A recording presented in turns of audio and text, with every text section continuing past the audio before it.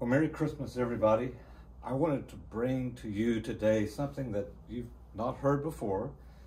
This is a very early American-made grand piano made in Philadelphia by the builder John Behrent. It came to the museum earlier this spring. It had been through a number of iterations and possible restorations that had never been completed. I've gone ahead and completed the restoration. And as you may know, John Behrent advertised for this piano, or perhaps one very much like it, in March of 1775.